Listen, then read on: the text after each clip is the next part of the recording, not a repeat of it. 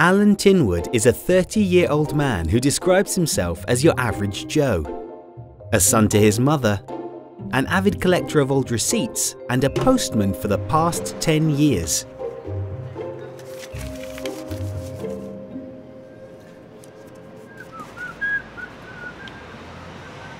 But on the 5th of December 2018, his life changed forever. Yeah, so it was just like any other weekday, really. You know, I got home from work, cooked tea, recorded That's Nice for Mum, washed the cat, you know, the usual midweek errands. It was the next day, actually, well, the next morning, I realised, you know, I wasn't Alan anymore. I was Jon Snow, the King of the North. With choices of gender being a hot topic at the moment, it seems Alan has also fallen into this evolving bracket. So we followed Alan over the week to find out what being Jon-Binary is all about, and to see if much has changed in regards to his work life, love life, and everything else along the way. I don't think it's that strange, though. I mean, you know, people associate themselves with all sorts these days, don't they? I mean, you've got non-binary, gender fluid, vegan. Yeah. That's well in fashion. Exactly. I mean, Greg up the road thinks he's a microwave, for God's sake, so... Yeah. He is technically mentally disturbed, though.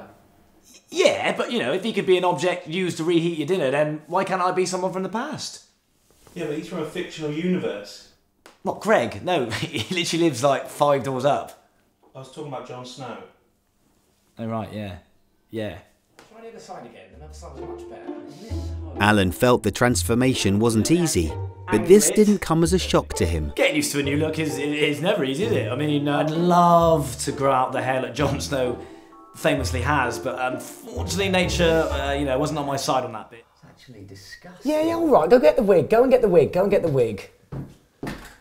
We've had to go for a more superficial approach. eBay had everything, honestly. I mean, sword check, cape check, you know, Jon Snow original series belt and buckle, tick. Alan says he's never been one to gain much attention, so he's enjoyed having the crew around on a 24-hour basis for the past few days. He wants me to dress up like him. Hey, you know, yeah, I'm not doing it. These should fit fine. Yeah? I'll bring them down. I'll bring them down now. The ones I use, I'll bring them down. I'm not putting the tights on.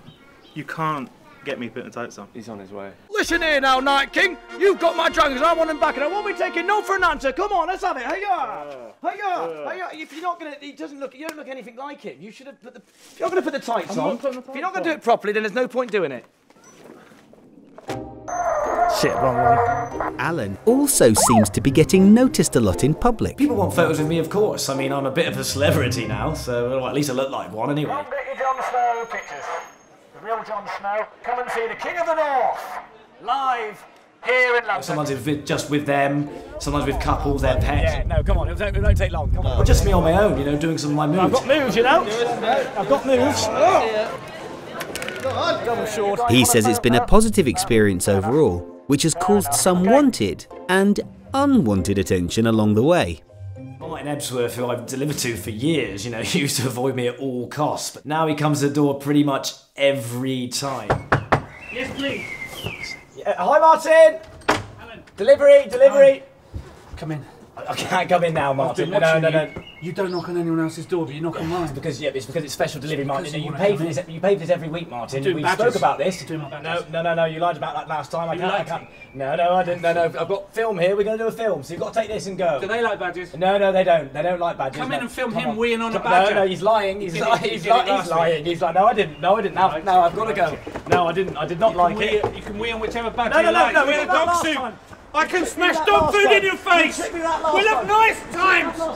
Go. See you tomorrow then. Go. Do you want to see the badges? I've got my badges out. Come and see the badges. Alan's new look meant new obstacles when it came to the dating world. Jon Snow looking for love, yeah, very clever. And we wanted to know if it was for the better or the worse. To my understanding anyway, Jon Snow was supposed to be a bit of a sex symbol, you know, a bit of a hit with the ladies. Hasn't quite been the case for me as of yet. Mid-action. Has he ever even seen Jon Snow? He looks more like Fred West. What's that? Oh, we're just watching playback, Alan. We'll be back in a minute. Yeah.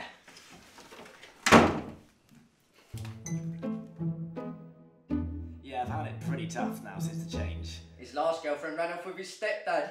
And he was 63. Yeah, who's now paralysed from the eyebrows down after a bouldering accident. So, you know, who's had the last laugh there?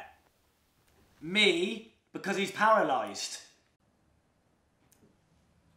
We managed to find Alan a date, Go on, then. and he agreed to let us come you along big and bitch. document it. We wanted to find out if his big change was a new string in Cupid's bow for him, or the arrow in his back from Ygritte in the famous scene of the People like hit to get series. places fashionably late, don't they? Not me. I'd rather get there a little bit earlier, get my prep done, you know. Make sure the date is perfect for my Juliet. So he made sure he got there early and with time to spare to scope out the place. Petal's always second, isn't it? Veil first. Right, let's just rearrange that a minute. All worth it though for love. It's all worth it for love. Get this back on like that. Petals for my petal. Yeah, that's really good. So, voila. I think that's the date sorted. Alan wanted to make sure his hot date went smoothly and to add his own personal touches. Take that away. Jon Snow brings his own candles. So with Alan's date all ready to go, we went along to see just how Alan struts his stuff when it comes to the dating world.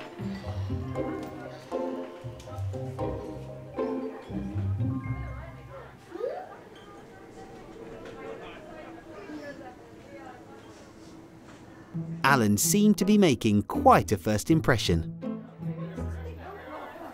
What are you doing? Come on. No, come absolutely on, not. come on, Can try you stop it on, touching me, it'll suit you. please? No, come on, it'll suit you. Come on. Absolutely not. Please leave me alone. Touch it, all right. So, how's it going? I don't really know what to say. Your producer said he booked me a cab 5 minutes ago. Is it here yet? No, it's not going well. It's an absolute joke. He looks like a murderer or paedophile or something. He looks like a fucking crow. He's got this wig and his Treat for you cape. there.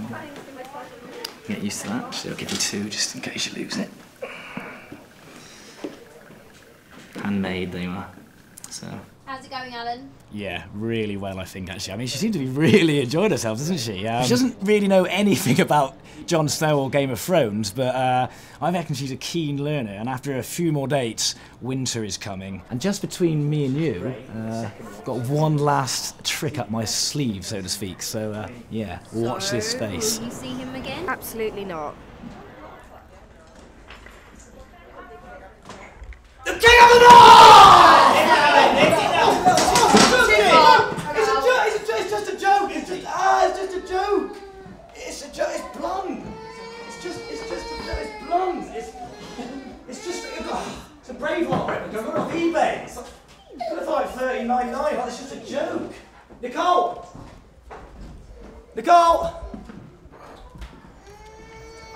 She's gone.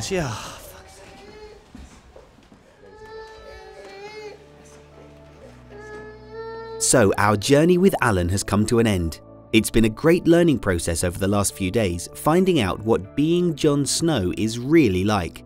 Being accepted for what you are has never been more relevant in society today, and we hope Mr. Tinwood's Jon-Binary transformation goes as smoothly as possible. I mean, it's not a choice I made, is it? I woke up and I was Jon Snow, so, you know, if I have to say, am I a better person for it, though? Probably not.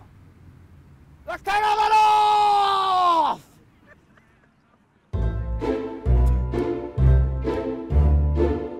Yeah, okay, cool. When you're ready, Alan.